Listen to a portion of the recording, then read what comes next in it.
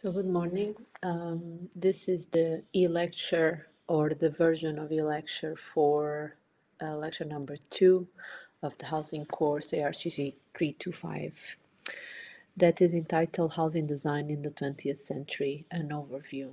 It is a very long lecture and I will pass through the text quickly because I will be speaking most of it. If you want to revise your notes, you should look into the PDF and for study material. This lecture is about making you a kind of an introduction or a resume of the main topics when it comes to how housing and housing design has evolved since the beginning of the Industrial Revolution. As I tried to explain to you last lecture, or in lecture 1, the housing design was suffered a shift as the Industrial Revolution takes place. Suddenly, there is a severe housing shortage in most industrialized cities, alongside with the technological development that is happening at the time. This led to a very severe condition in terms not only shortage, but also in terms of the sanitary conditions that people were experiencing in cities. Also, at the same time, there is a rise of a new middle class that really didn't exist at the time. Society was divided between low classes and high classes. Low classes that had lived in very bad conditions and high classes that were very privileged. This middle class, this new middle class has a purchasing power that is slightly higher than the low class, but not enough as the high class. So they will demand a new type of houses that actually didn't exist at the time. So it is a time where architects, engineers, planners, and governments in general will start to focus on the need to find quick and efficient solutions for these situations. So this lecture kind of presents you a journey that starts with the aftermath of the Industrial Revolution. That is what we call the paternalist dwelling. Paternalistic is a world that comes from the idea of you taking care of people, and it was coined by the fact that industrialists, the owners of factories at the time, felt that it was their obligation to take care of their workers, inclusive in terms of accommodation. Then we will move to what we call the positivist dwelling, that is basically corresponding to the modernism.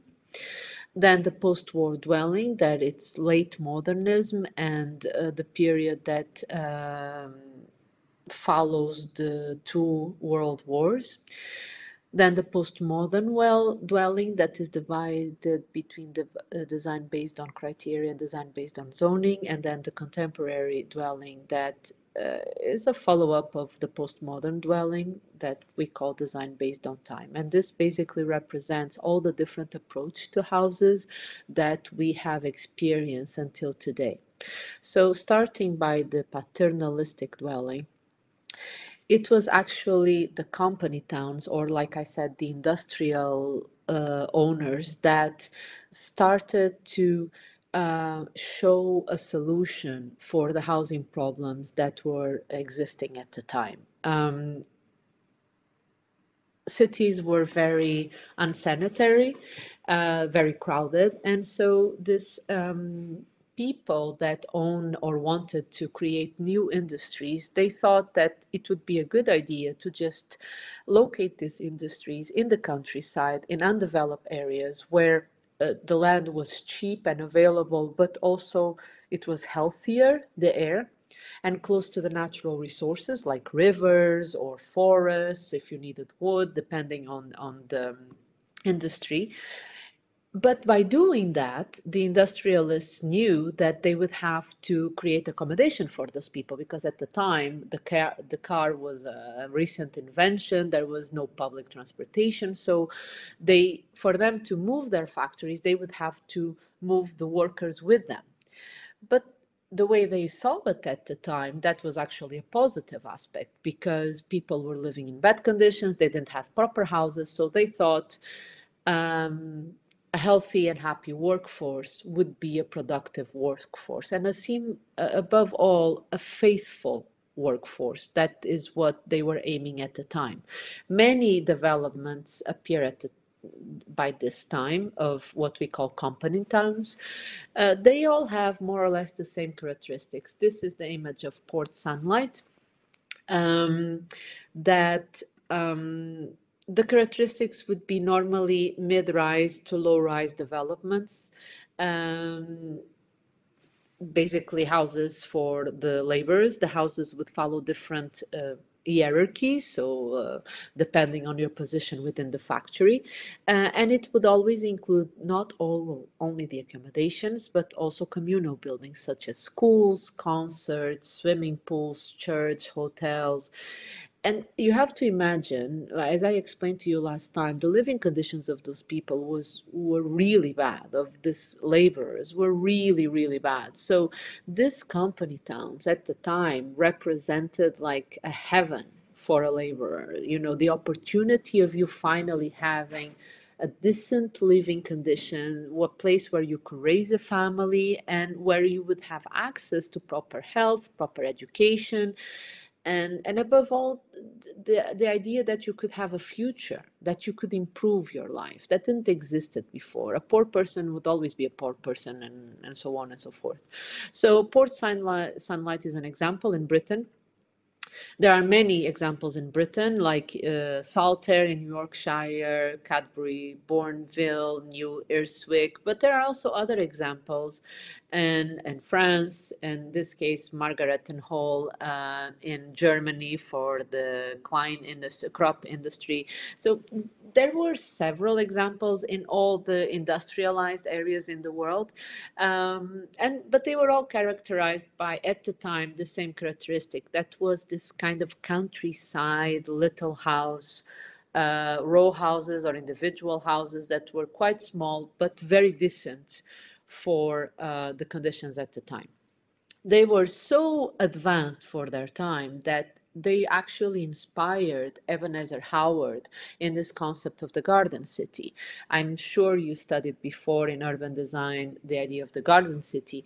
It is by this time that Ebenezer Howard, seeing these experiments, proposes the book of the garden cities of tomorrow, and then eventually convinces the government and architects Ewan and Parker in 1908 to design Letchworth. Letchworth was not a company town, was a normal town within the principles of the garden city, but have many similarities to the developments that were happening at the time, such as the low-rise row houses, this connection to the greenery and landscape, the organic design, and so on and so forth. And it also had many similarities to the systems, the social systems that existed in these company towns. For example, because the industrialists believe that a happy worker is a faithful worker, they would have all the systems where you can apply part of your salary to save, for example, to improve the infrastructure of the company town, to improve the educational facilities. It was not just the owner or your boss that was responsible for it, but all the employers, and they were very happy to improve their town and their because after all, you know, this was something that they believed that was also theirs. Of course, at this time, if you lose your job, that meant you would lose everything, and people were very, very attached to their jobs and to their employees because they felt that if they lose them, they would not have any other options. In the rest of the world, when you were not within a company town, because they represented maybe 0.5% of all developments in the world. The rest of the world was still suffering for very, very poor conditions. And that's where we talk about what we call the proletarian apartment. This is the equivalent, okay, garden cities, or sorry, company towns were happening mainly in the countryside. But in the big cities, there was still a huge demand for housing. And the proletarian apartment is the correspondent, the urban correspondent, let's say, of the labor accommodation that the company town represents. Uh, like I said, at this time, these company towns, they will have a huge influence in the development of housing in the future, but in reality, they represent a very small amount of the population. The majority of the population still lived in very bad condition in the cities because they needed to be close to the industries that were located in services that were located in the cities. And this booth poverty map of London, of a part of London, is very representative of it. So, for example, you can see that along the main arteries, you will see red. Red represents middle class residential units, because the high class people were living away from these areas because they were very unsanitary. But then you start seeing as you go away from the main streets, you start seeing that the colors start going from red to blue and to dark blue and black. And this represents the very poor living conditions. So basically, you would have the middle class living on the main streets where the buildings were better and the health conditions were better, the air was better. And then as you go inside the plots, the situation would decrease very quickly, and it would become very terry. For example, also in Berlin in 1875, a census said that 84% of the population had only sleeping places. Like I explained to you last time, we would have like 10 people sharing a bedroom of 10 square meters, and most of the times without kitchens, toilets, or anything else. So there it was still in the late 1800s, most population was living in very bad conditions. But this new middle class that was occupying these red zones, they could afford a better life, and they could pay for slightly better conditions, but they were still quite basic if we compare to the ones in company towns. And this is what we call the proletarian apartment. That is, it's a class that occupies the main roads and blocks that are slightly better, but they are still they are heavily built, so very dense. So there is as you can see, there is very little voids in the courtyards. The courtyards are reduced to a minimum of natural light and ventilation. And normally these blocks in Vienna, in Austria, they are called basenas. But it doesn't matter the name. They are normally characterized by these long corridors where you will have communal baths, and then sometimes or communal kitchens, or just a kind of an entry hall that is the kitchen that then connects to a room. And this would be the apartment. And you would have, for every so it was a very humble accommodation, and this is how the middle class was living at the time. As we reach the 1900s and we pass the First World War, modernism kicks in, and this is a time where we call the positivist dwelling, because modernists are inspired by the machine age and all the beauty and good things that the development and the technological development can bring to the human being. So they catch the train, as we normally say, of this focus that governments are having on improving living conditions, and especially after the destruction of the First World War, there is such a need to build or rebuild the structures and the cities that were destroyed at the time, that they use this opportunity to start a new wave of housing that is going to be divided between different different parameters. But we could say that between 1918 and 1945, the positivist dwelling is based on economy, function, and scale. And then I will explain how this is expressed in different designs. So after the World War I, like I said, we need to rebuild cities, and the governments are overall aware of the conditions, the bad conditions that cities are experiencing. And so there is this new middle class that can pay a little bit more. So this creates the perfect situation for governments and architects to engage on a new a new era of housing design, where the main aim is to be able to build or develop as many quality dwellings as possible for the working class at an acceptable price. So the focus will be is how much can we build as fast as possible, as cheap as possible, but making sure that everyone has the basic living conditions of health, sanitation, and overall well-being that it is considered to be necessary. And to achieve that, of course, they have to be pragmatic. And so one of the first characteristics of this time between 1918 and 45 is the idea of minimization.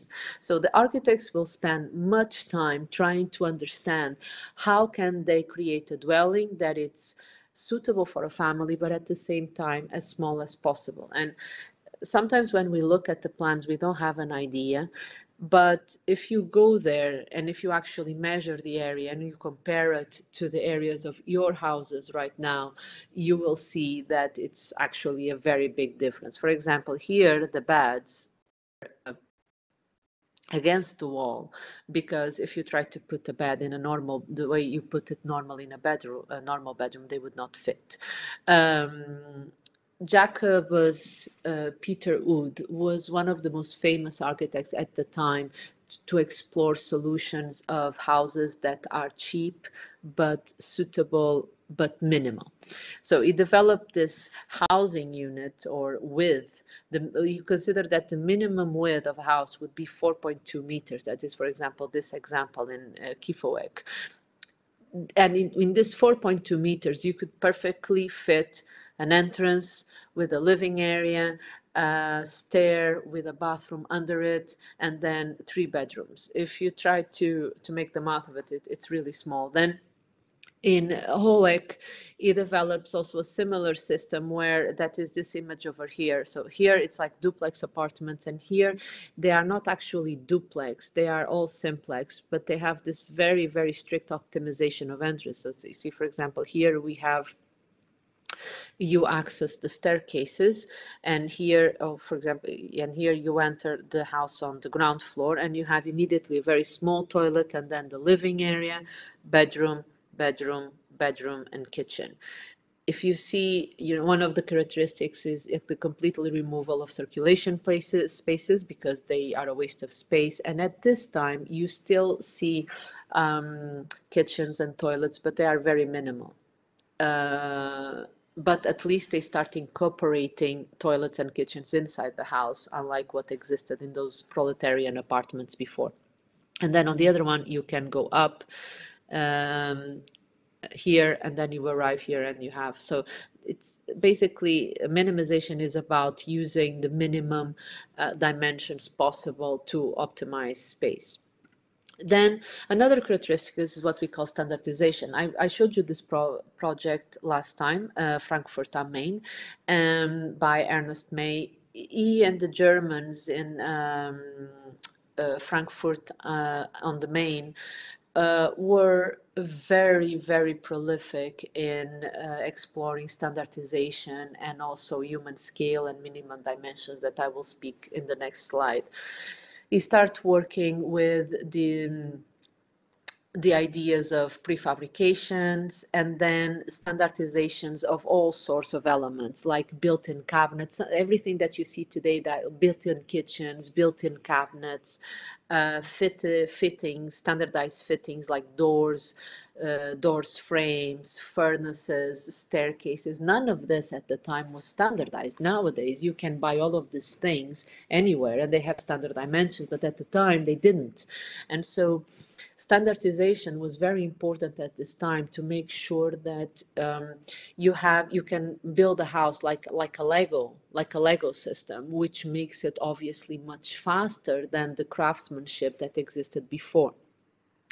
So the idea of prefabrication and standardization was something that, not that it didn't existed before, but it wasn't really explored in residential design. And this is the time where, as you can see, the houses, they will have exactly the same windows that were fitted on site, exactly the same roofs, exactly the same doors, because, you know, building in quantity makes it cheaper, but also faster. And the factor was what we call the human scale.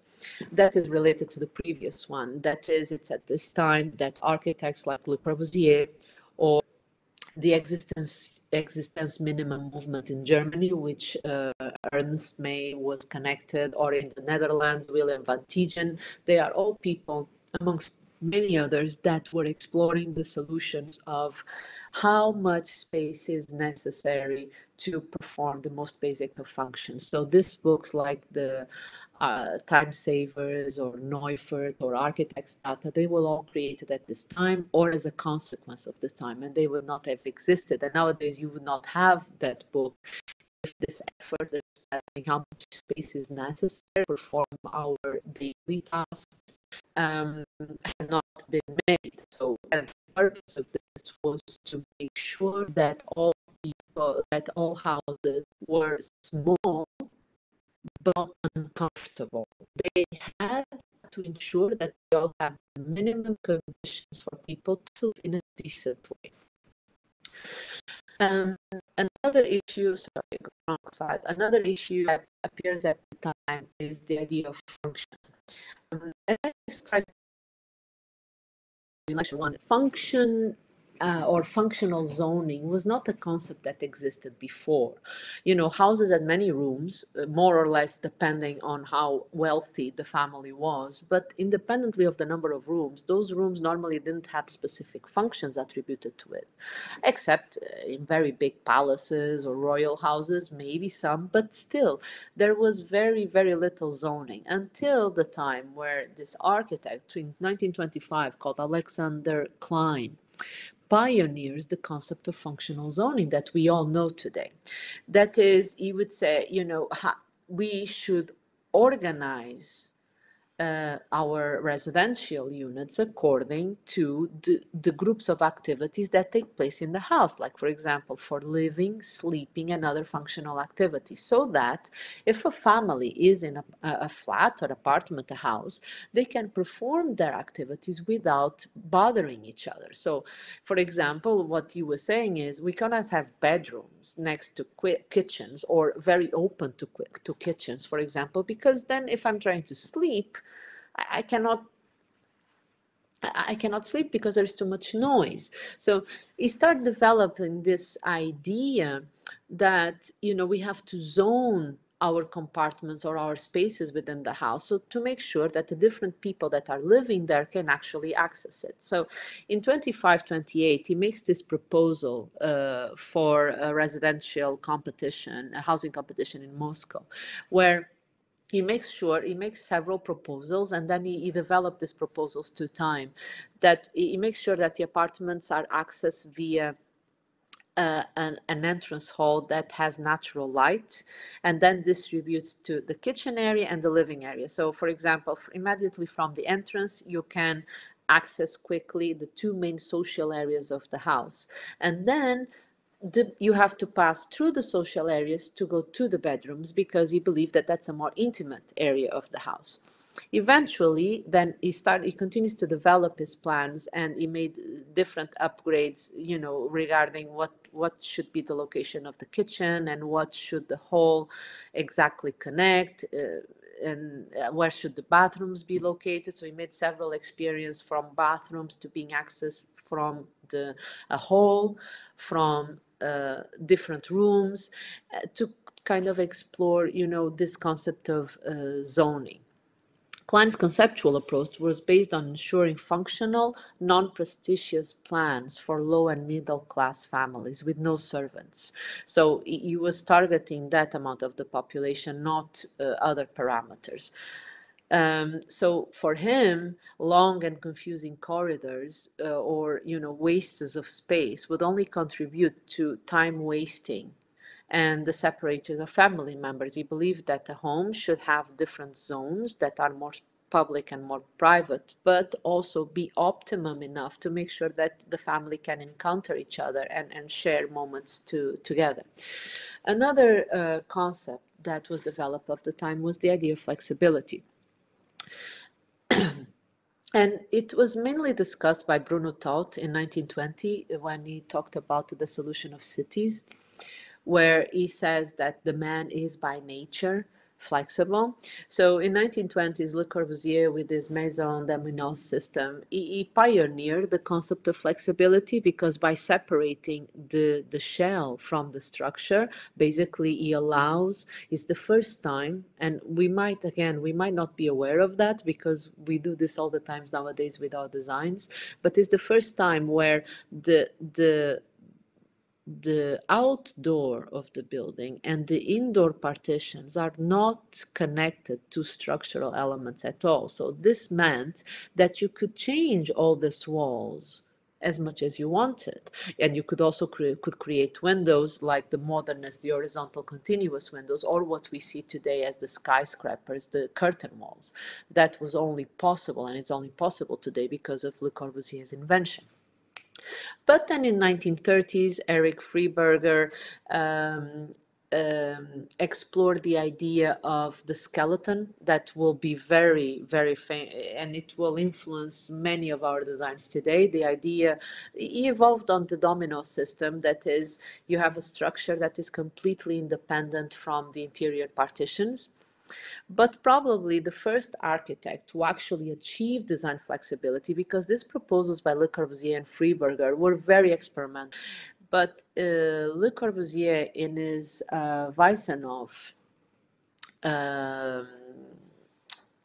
building in 1927, he really creates a building, a very small low-rise apartment building, where it has a flexible apartment with a non-flexible structure, which enables different people to occupy it in different ways, as we can see in the three plans. Basically, the apartment literally allows the configuration and the position of partitions and sliding doors allow you to a different family to occupy it in different ways. So he was actually the first one to explore this idea of sliding partitions, of movable walls, to kind of offer what we call today user participation. At the same time, it was at very common for governments to launch competitions to architects. They would launch challenges to build entire new neighborhoods. And these were opportunities that the modernist architects found to really spread their ideals. And in many ways, one of the reasons why modernists became so famous and so important in the history of the world.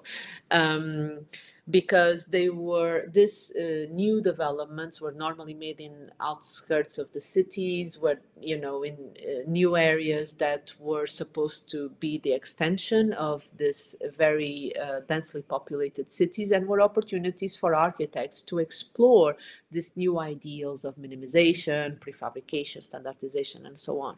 And they were really into it. Weissenhof, like I was saying about Mies, was one of the examples. You can go through it. I'm not going to go in this case too much through it, because they basically resume the principles that I was describing above of minimization, standardization, human scale, function, and flexibility. But basically, they represent a very, very rich period of experimentation of these 5 parameters.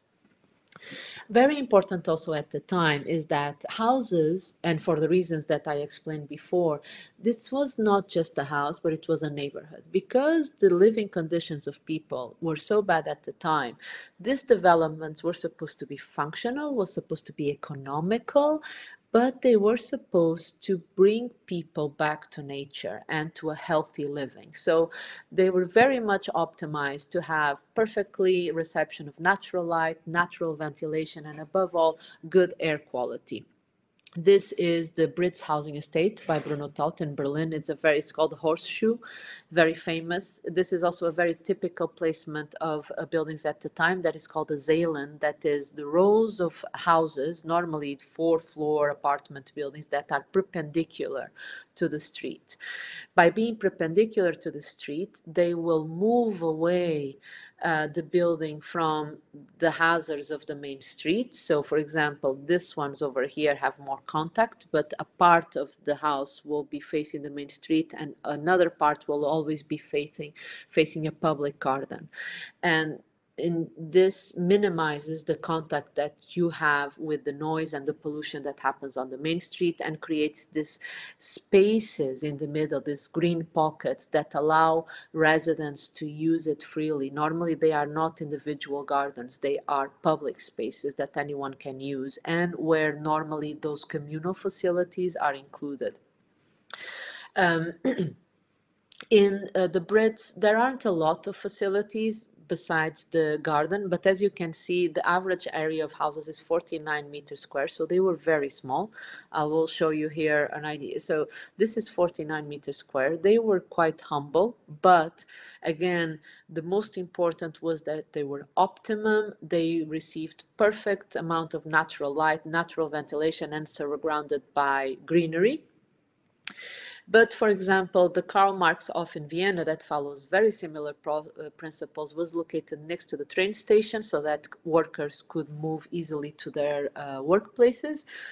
The Karl Marx office estate included areas such as community gardens, laundromats, libraries, bathing facilities, kindergartens, pharmacy, garbage storage, offices, dental clinics, youth organizations, and so on and so forth. So the idea was that this residential neighborhoods were more than a house. It was a neighborhood where you would create bonds with other people, because they were being built, these estates were being built normally slightly away from the cities in the transportation nodes, so they needed to make sure that people would create an attachment to the site and feel comfortable and well.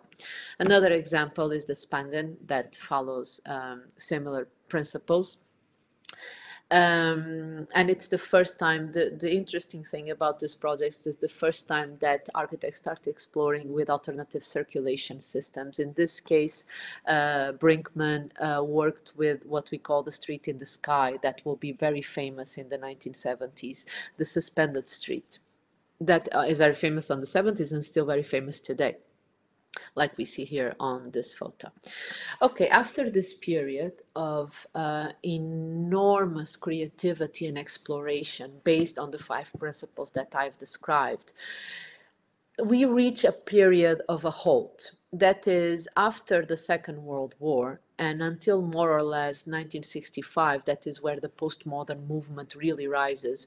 There is a kind of a crisis. So at the time is when the Athens Charter is being the Athens Charter was written around 1933, and it discusses the principles of the functional city. And these principles were, it was written by Le Corbusier based on the Fourth Siam Congress. And it basically serves as a set of recommendations of how cities should be, and it will proclaim most of the principles that we see in the examples that I showed you before, like residential areas should occupy the best places of the city, and that by that they mean the places with the best topography, climate, sunlight, and availability of green space. The residential zones should be marked by the criteria of health environment. Densities shouldn't be too big. All units have to receive a minimum number of hours of sunlight. The alignment of the houses shouldn't be along the main streets to provide excess noise and smoke. We should use modern building techniques in high-rise buildings. At the time, it was not possible to build more than 5 floors, or it was not common. Eventually, it will become. That's what they were advocated, because they were saying the higher the apartment building, the more green space you will free in the bottom. So they were advocating for high-rise buildings. But these high-rise buildings have to be placed very far away from each other so that they would have, all apartments would have a perfect access to natural light and ventilation. And it is with this I just resumed the part of the Athens Charter, that is the area connected, related to dwellings or residential areas. But by doing this, Le Corbusier almost sets the tone of what housing should be. And many of these buildings that I was showing you follow these parameters. But at the time, densities were not very high, and buildings were also not very high, because the elevator was still a very new thing. Construction techniques were also new. So the buildings couldn't actually be very tall. So they always have this very nice looking appearance of houses in the middle of greenery. But by this time, by 1945, the situation changes, because there is still a very big housing shortage. There is a lot of people coming from the war, soldiers that fought in the war and need a house, and their families. And above all, the amount of the need of houses, the less and less amount of available land, and the evolution of technology, especially in terms of lifts and elevators and the prefabrication techniques, allows this period to be marked by higher densities and higher buildings. And because these buildings are very big, they stand out a lot, and they all have the same characteristic, that it's marked by prefabricated elements. So we reach a point that later on will be called, for many, it will be called brutalism, but it was not of a style. It was the consequence of buildings that are very tall in the middle of the landscape, of the urban landscape, so they stand out a lot, all being built with prefabricated elements that normally based on concrete. The Unité d'Habitation by Le Corbusier in 1952 is probably I would say, the building that represents this moment. There are many others, and you can see many others, probably your case studies have, but the Unité represents the epitome, or the high point of this period. That because it follows Athens Charter, the principles that Le Corbusier itself implemented. So he suggested that the entire city of Marseille, where this was built, would be completely torn down and made into a green field, and then these unités would be placed in the middle of the landscape. This way, all the citizens will have perfect views, perfect amount of natural light, natural ventilation, and therefore good living conditions. The way the Unité was designed was this idea of a vertical city, or what we call today a vertical city. So you would have in one building, you would have in the middle of the building a commercial street with all the basic facilities that a person might need, like the bakery, the supermarket, like common shops for day-to-day activities. And then in the bottom, you would have this very wide green landscape for people to go out and walk, exercise, and so on. And then on the upper floor, and the bottom, you would also have a kindergarten or a nursery for then parents that are living to work, they could leave their children there. And another facility that I actually can't remember this at the time, that I think it was a community hall. And then on the roof, you had what he called the leisure area, where you would have a small pool for children, the youth club, a running track, and other facilities that were meant for residents to gather.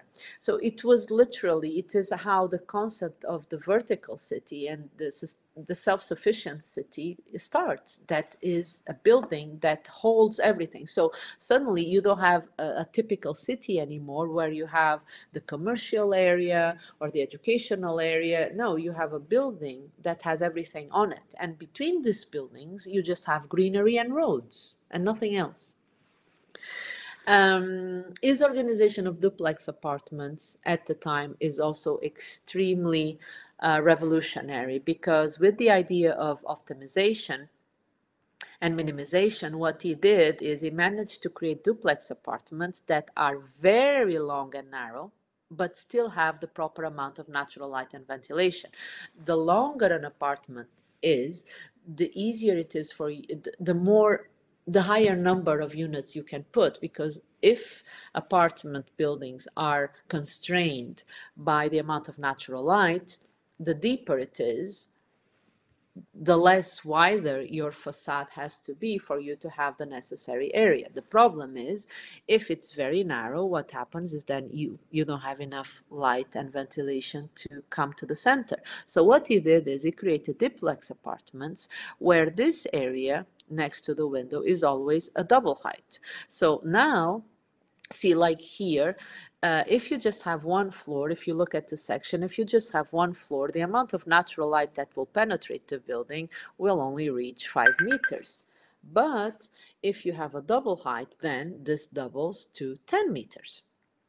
By doing this, not only created apartments that can be very narrow and long, which again, today they would never be possible. You can look at the beds and see how narrow and long these bedrooms are, but were quite interesting at the time, considering the living conditions of people. So not only managed to do that, but he also managed to completely minimize to is bare minimum the amount of communal circulation, because you have one corridor to serve 3 floors of apartments, which is a very difficult thing to achieve. Normally you have one corridor per floor.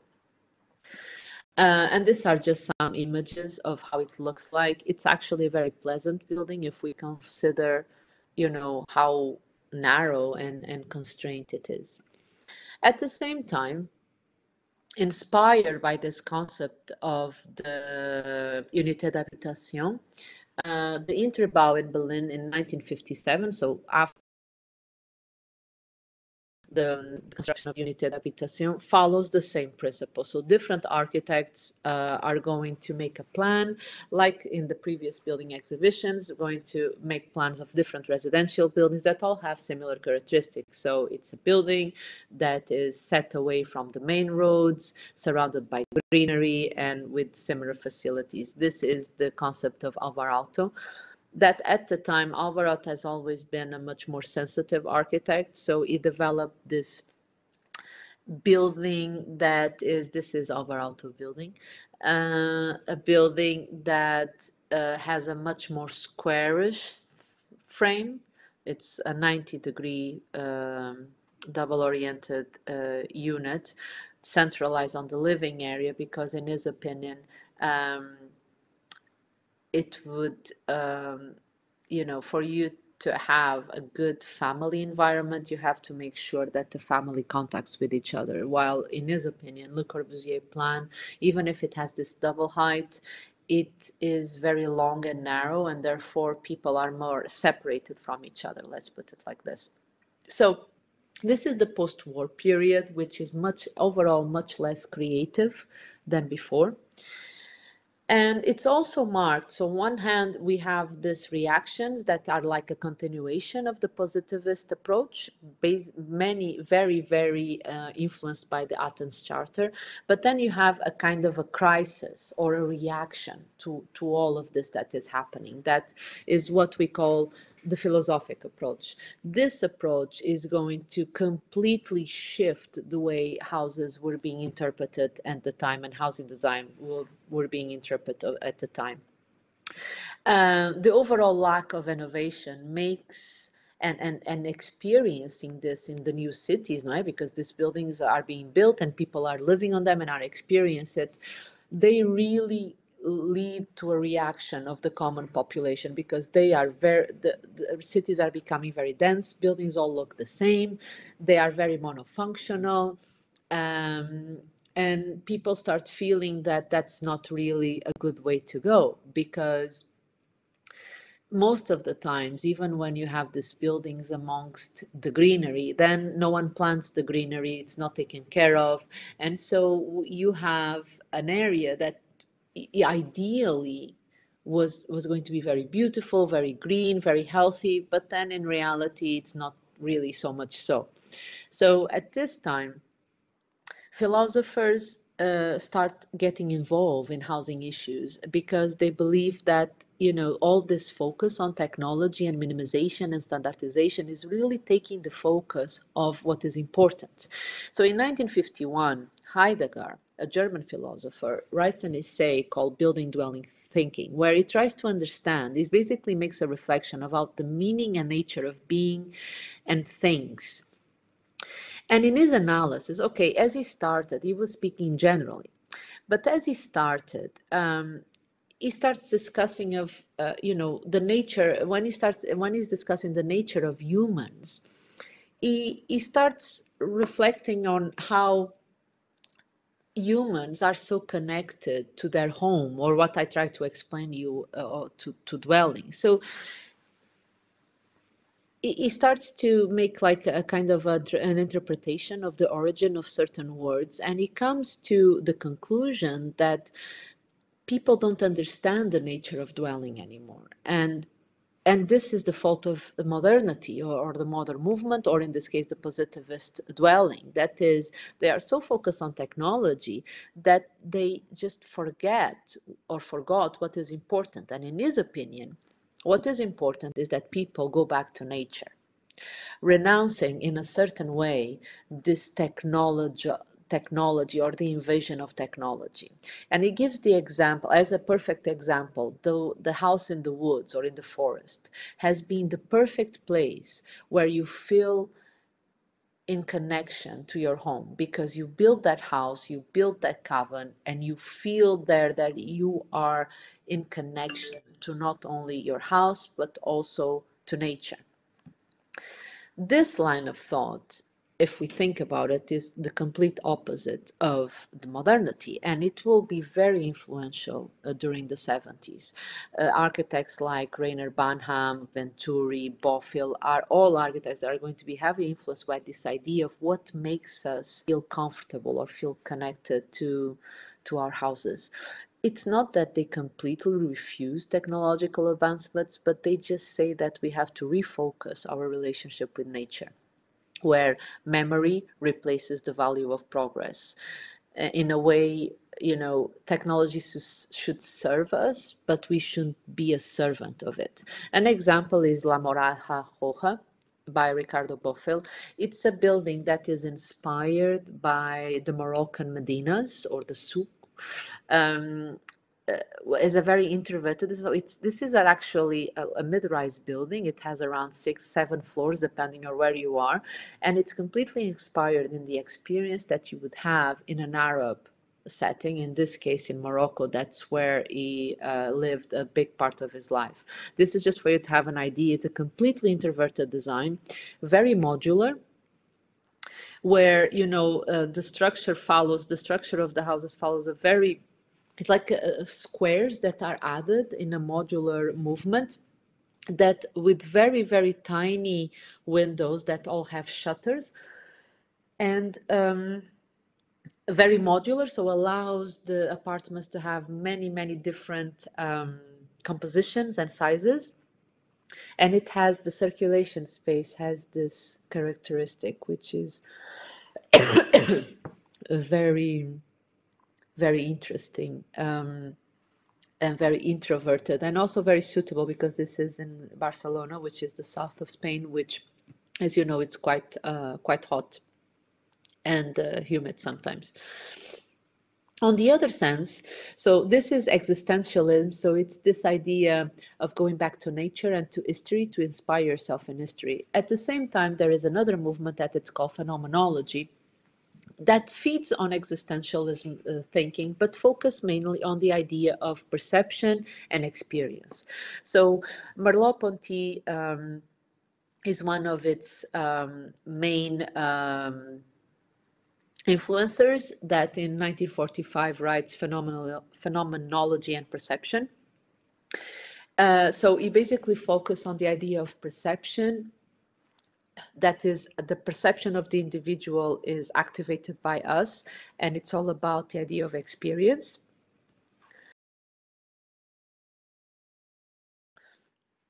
Gaston Bachelard, on the other hand, when he writes The Poetics of Space in 1957, focus on the idea of perception being activated by memory. So Ponty is about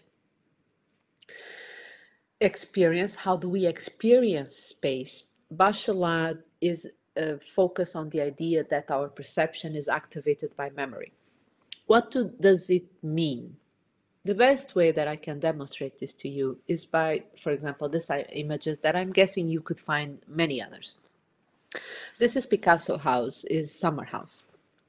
And Picasso house, if we look at it, is a house that I think we can recognize. I mean, we are all different people, but I think we can understand what this means. That is, it's a place of mess. It's a place where a lot of objects come together. They don't necessarily match. They don't necessarily go together. But it's a place that it's made of our memories and of our experiences. It's where we had our best moments, and that's why we feel comfortable there. The problem is it's a house that has a different type of materiality, more than a craftsman, than an engineer. So it's almost like the opposite of everything that the modernists were saying. It's a house made of disorder, of personal objects that are not necessary, of space that is not necessary. So it's about a house that is made of the memories of the individual. Now, the problem of this type of design is a phenomenological house is an emotional filter, complex and sensitive, impossible to determine limits or stability. It's like a semi-open entity, a space of transition where we have a complexity of memories and events being organized. From this perspective, all houses are phenomenological because, like I explained you in lecture 1, if a dwelling is a place that we have to inhabit, any house can become phenomenologic with the pass of time. So from that perspective, how do you create a phenomenological house? For them, is much more about a focus on the individual and a focus on revisiting past memories. That's very dangerous because how can you do that when you have to design a building for 500 people?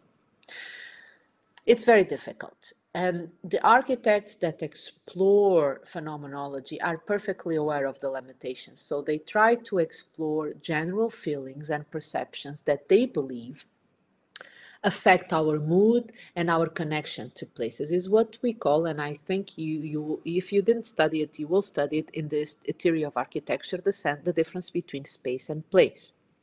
For example, the Canalese house by Hudson is one of these examples. It celebrates the Mediterranean climate and located in Mallorca, Spain. It's a house that when you look at the plan doesn't seem to make much sense. So basically you have 4 squares of different functions with windows with many different forms, indoors and outdoor spaces that you don't understand very well the hierarchy, because it's a house that responds to nature, to the views, and above all, to an experience. This is mostly image of the outside, so you barely can understand what is the difference between inside and outside, but you can see that there are different axes of natural light, there are different types of framing views, there are different places where you can sit, where you can run, where you can reflect. So it's a house that enhances your senses. And in that sense,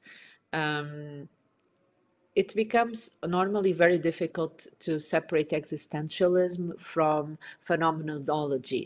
The way I normally explain it is existentialism is not necessarily about perception, but about nature and memory, while phenomenology, yes, it normally grabs on nature, but not necessarily, because it's about exploring what makes us feel connected, what makes us have a sense of place. And here, you will notice that the materials are very uniform, and overall what Utzon decided to do, is to create a uniform flowing space that just melts with its surroundings and offers you different pockets of spaces that have very different characteristics, very different light, that just makes you feel in connection to the world that is surrounding you. Another architect that explored this concept a lot was Aldo van Eyck. For him, the way he explained it was, for you to design a phenomenological house, you have to have a place-to-place design. That is, you have to design houses, in this case, as having different locales of operation. So if you first you have to think how you connect spaces with one another, and you have to make sure that each space has a specific characteristic that people can connect to and identify. For example, in this house, the entrance is more enclosed because the street is on the back, but you have this curved dining area where that has this very specific feature that people most likely will like and find interesting. And the way he thinks about the flow from the staircase to the living room to then to the garden, having different shapes, different forms, it's how he highlights this idea of flow and the creation of places instead of spaces. So these architects are not concerned with optimization. They are concerned with the experience that user has inside the house. After this period, around the 1960s, is where we reach the postmodern dwelling. And the postmodernism is basically a reaction to modernism. At this time, even if the philosophers in the post-war periods, the philosophers are going to be the first postmodernists, but they are still in a period, and they are philosophers, they are not architects, we are still in a period where the majority of the world is following modernism. It's in postmodern, around the 60s, that architects really start to question the effectiveness of the Athens Charter and really propose alternative solutions. So it's a period marked by a rejection of the urban design approaches of Le Corbusier, amongst many others, and the revival to concepts that they believe are more suitable for the human scale. Because yes, the modernists were concerned with the human scale, but in terms of what is the minimum area necessary, what they are saying is, inspired by the philosophers, is they are saying, no, but what is necessary for us to feel comfortable, which is a very different thing. So this period is also characterized by major urban expansions, high-rise apartments, in a continuation of what was happening, because they cannot change that. There is less space available, land available in cities, and the technology is allowing for higher buildings. So a little bit like what is happening in Bahrain today, there is no option but to go up. And this is also a period that is going to be very influenced by the prefabrication materials that was opened before. Because of the lack of available land, there will also be a reduction of the green areas and open spaces between buildings. So it's an area that a time that even if architects are very much aware that we have to go back to human scale, it's a time that really continues the problems that the post-war era actually accentuates the problems that the post-war era had. One of the architects that will try to fight against this tendency is Allison and Peter Smithson, that develop what we call the criteria for mass housing. They believe that houses should follow criteria that are literally a reaction to the criteria that the Athens Charter defined. They believe that if you want to design successful dwellings, you have to define criteria that take into consideration not only measurements, like the modernists did, but also spiritual and the emotional well-being of the residents. And so they develop a criteria that you can see, you can access on your study material. I'm not going to go through it, but basically the criteria has a set of 3 different parameters. That is the relationship of the residents with the city, the relationship of the residents with the building, and the relationship of the residents within the dwelling. And it covers parameters that cover technology, dimensions, but also our perception and our well-being, or what we call the human scale. This is an example of the Golden Lane Project competition that is very famous by the Smithsons in 1952. It's the first time that they explore in the middle of the city of London the creation of neighborhoods, the suspended street, like Brinkman, I told you about that, like Brinkman developed in the 1920s. They are going to explore it now, all with the objective of creating residential areas where people feel connected to, and not just a place where they go to just sleep at the end of the day. This is what I call about the concept of the street in the sky. Um, the Robin Hood Gardens was actually built, unlike that competition, and you can see that the buildings have this very common appearance that is very common in the 70s, but the way they try to design the green areas in between the buildings is really focusing on making people feel comfortable within the city. So you have the buildings that face the main streets, and literally it's like arms that are protecting that green area that has those hills, so that you just don't see a flat green lawn. You will have pockets of activities that different age groups, different people with different interests can accommodate. I'm not going to go through the flats, but they are also very interesting. It's important that you understand the concept of the suspended street. The Smithsons also drove inspiration for Le Corbusier because they didn't thought that everything that the modernists did was bad. They just thought that they could be better. So they follow the modernists in the concept of the um, only having corridors every 3 floors, because that really reduces the cost in terms of circulation. So they have these apartments very much inspired on the unité d'habitation, where from the main corridor, that is the yellow, you can enter your flat, that is number 2, or you can and then go up, or you can enter the flat that is in a darker color and then go down.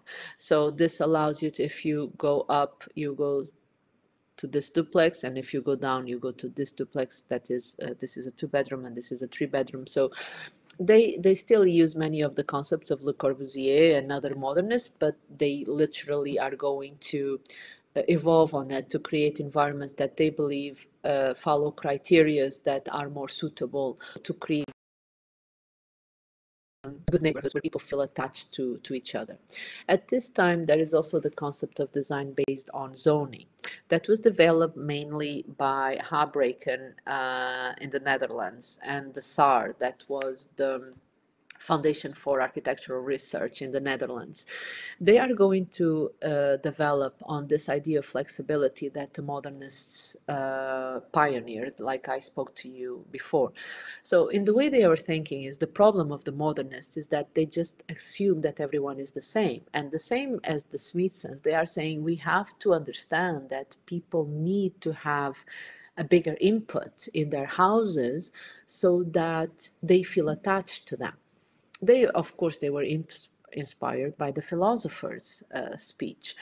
So they developed this concept of supports that basically says, what if we build structures that are structural elements where people could literally choose how to configure the apartments inside. This way, we could have people that are able to customize whatever they want to do.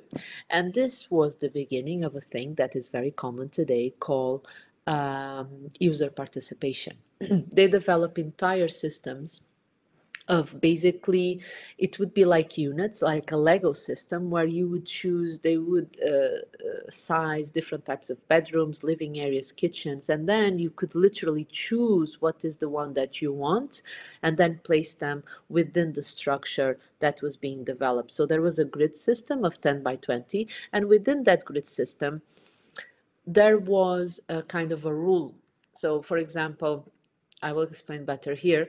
Within an apartment building, there are circulation areas. Circulation areas cannot be occupied because it's where we walk. And then there is a gradient system that represent water areas and then movable areas. So they would say the darker one is where you circulate, means you cannot move it.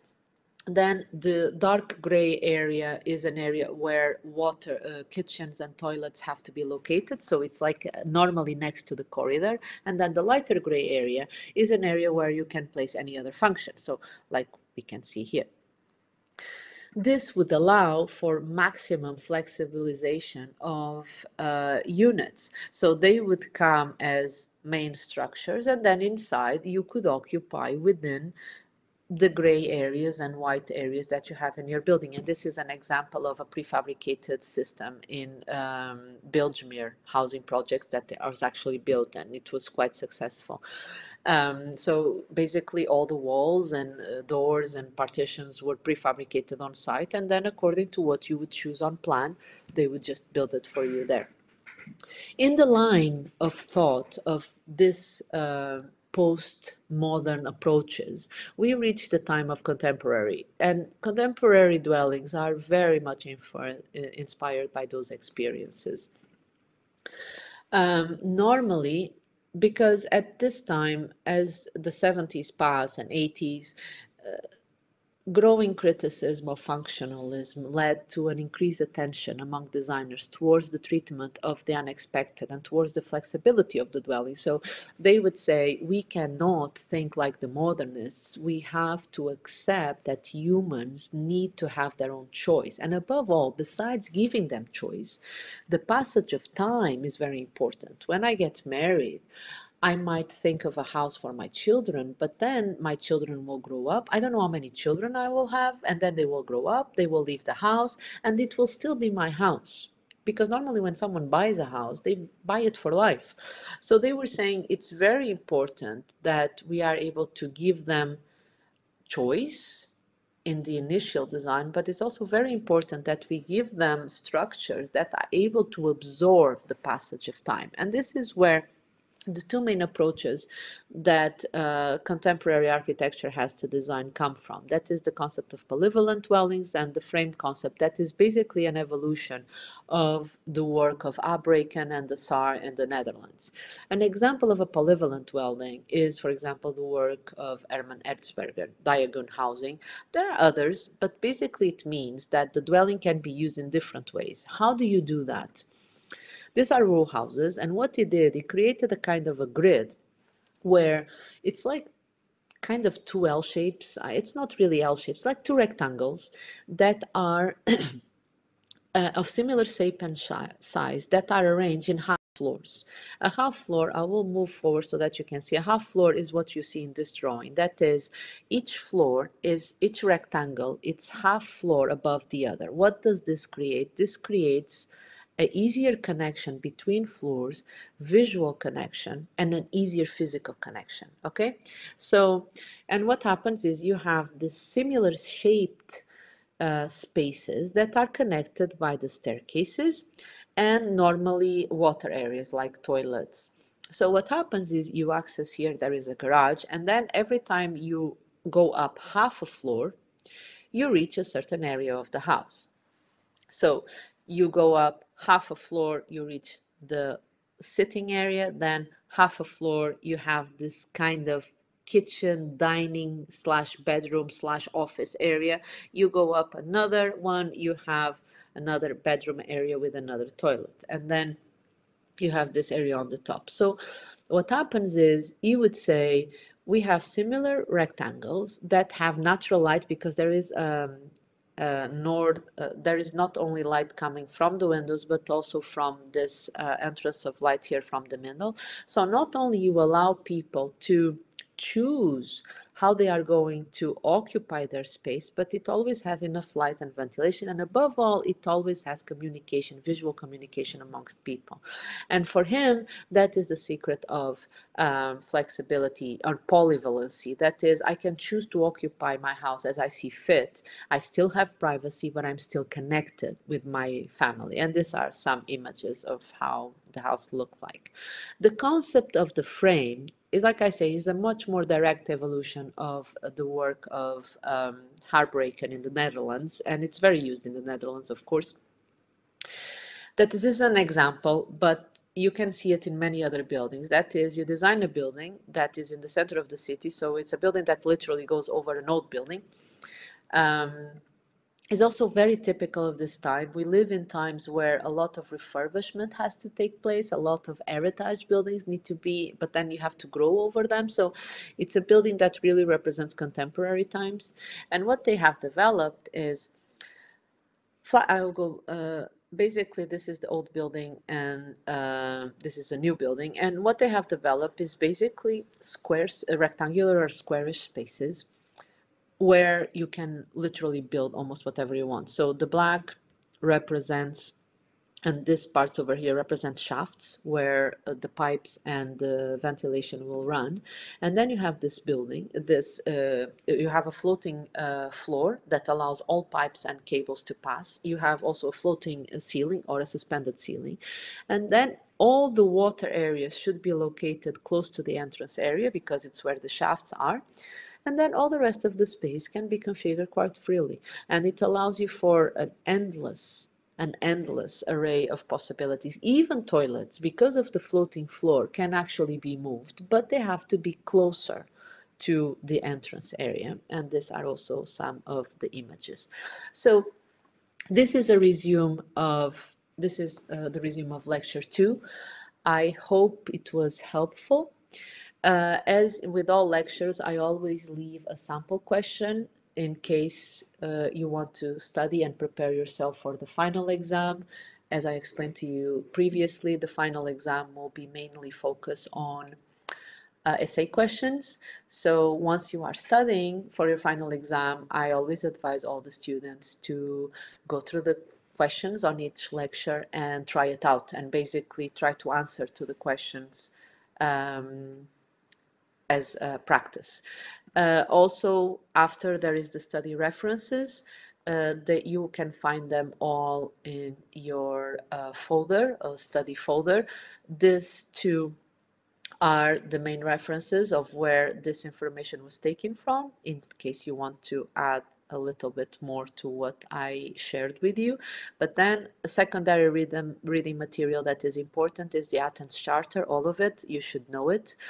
The text of Bachelard and Heidegger for phenomenology and existentialism. Again, I resumed it very quickly. You should read the text. And then the Smithson's criteria for mass housing. You can just click on the link. It will give you a better overview that what I gave to you of what are this criteria that they have established. So thank you for watching or assisting, and I will see you in lecture 3.